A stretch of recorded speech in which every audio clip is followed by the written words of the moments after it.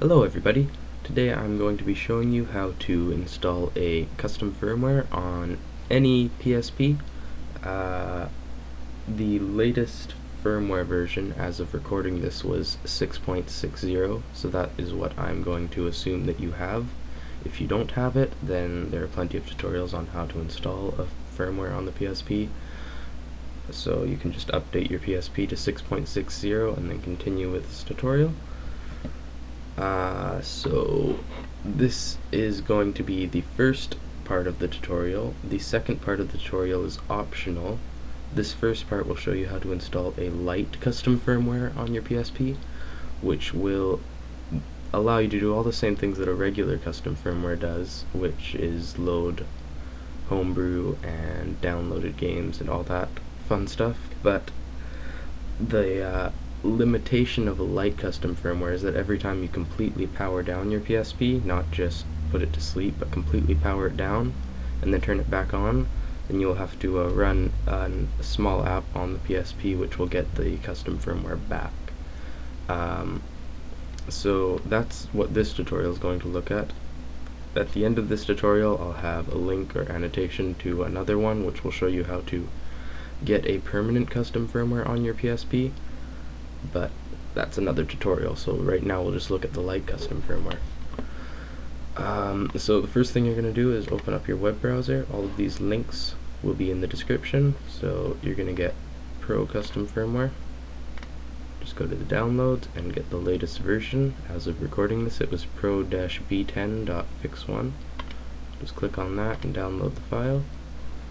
And then you're also going to get PSPident, which is not required if you're just planning on using a light custom firmware, but you'll need this program if you want to install a permanent custom firmware so that you can check what motherboard your PSP has and see what you have to do and so on. So I would recommend getting it if you want to look at permanent custom firmwares. Just download that and then open up that folder. And now you can plug in your PSP. Let me just do that. There we go. Open up the folder or memory card. And yours might not have all the same folders that mine does, but it doesn't really matter. All you need is the PSP folder, and inside that a game folder. So open up the Pro-B10. You'll need WinRAR, 7-zip, whatever to open it, and select these three folders. You actually don't need the SDK. Select SE plugins and PSP and copy that over to your PSP or memory stick. Merge folders if it asks you,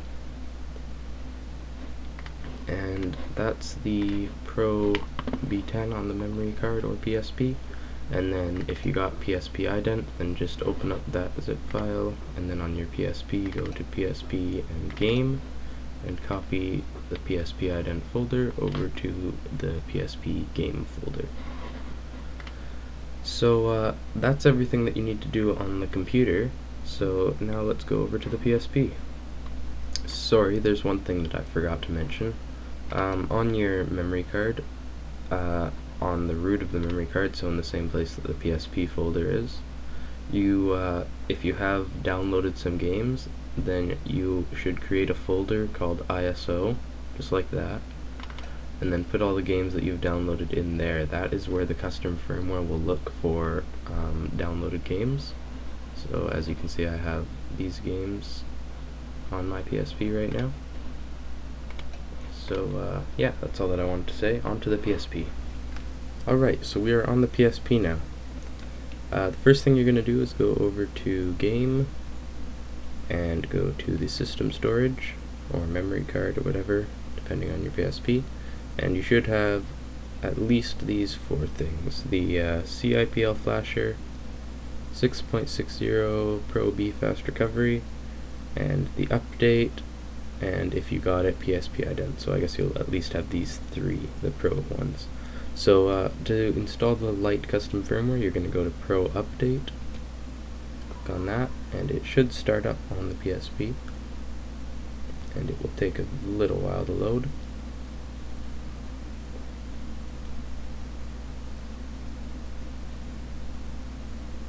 Once it has loaded, you'll get this. So it's going to say press, well, you can see it on the screen, press X to launch CFW, hold L to reinstall, press triangle to uninstall, and press R to exit. So we're going to do X to launch it. It's going to write all the files, and then you hit X again to start.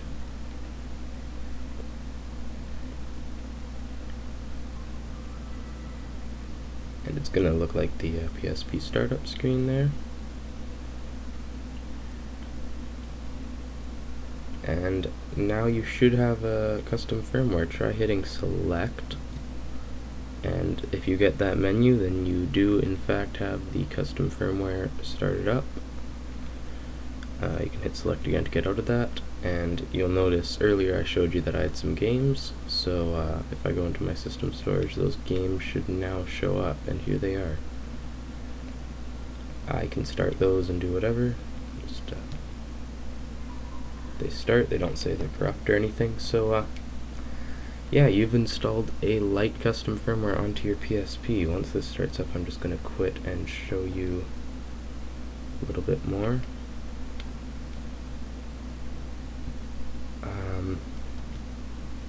I'll show you what I meant earlier by light custom firmware and how you can't turn it off without removing the firmware. So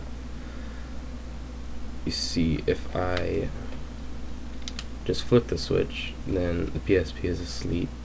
Once that light turns off, the PSP is asleep. I can turn it back on, and I will still have the custom firmware. However, if I hold that to completely turn off the PSP, so that light goes out, and then turn it back on,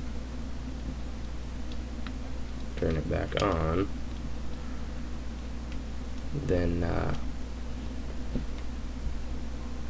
I'm no longer going to have that custom firmware.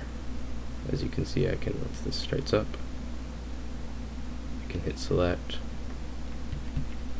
It doesn't do anything. So to get that back, I just go into system storage, and I just start up this fast recovery program. You don't need to do the update again, you just go fast recovery. That'll start up, and it should just kick you back to the PSP menu, but you will have the custom firmware back.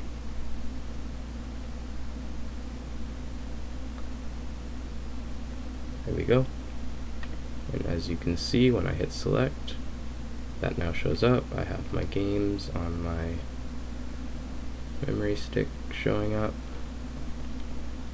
And so yeah, I hope that you could follow this tutorial. If you have any questions, you can leave them in the comments.